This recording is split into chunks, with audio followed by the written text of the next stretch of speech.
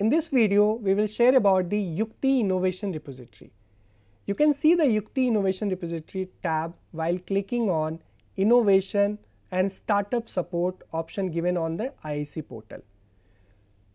When you click on Innovation repository, you will find a customized web link for creating Innovation repository.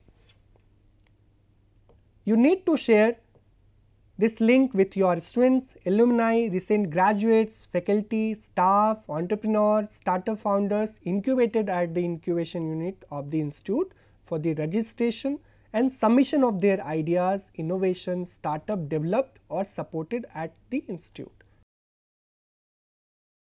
After sharing the link, when student or faculty or alumni will initiate registration process, they will receive one verification code and one-time password. They need to submit it to verify. After verification, when they will log in, reset password will show. They need to change the password. After this, their name will appear in registration details. You need to click on View and Verify ID. Here you just need to check their details, including verifying ID, and confirm whether they belongs to your institute or not. You need to submit it post verification. All submitted ideas, innovation, startup will reflect in their respective tab. Like here you can see the idea POC repository list. Here you can see the innovation prototype repository list and so on.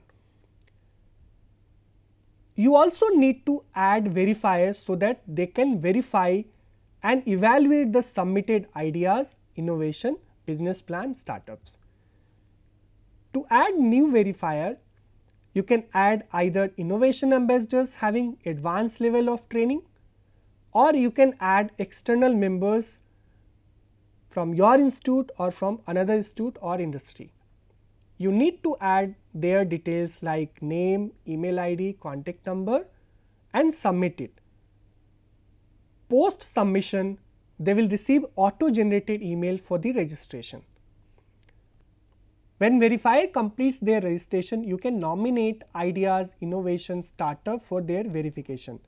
You just need to click on either on idea, innovation, business. Here you will find the list of the innovators.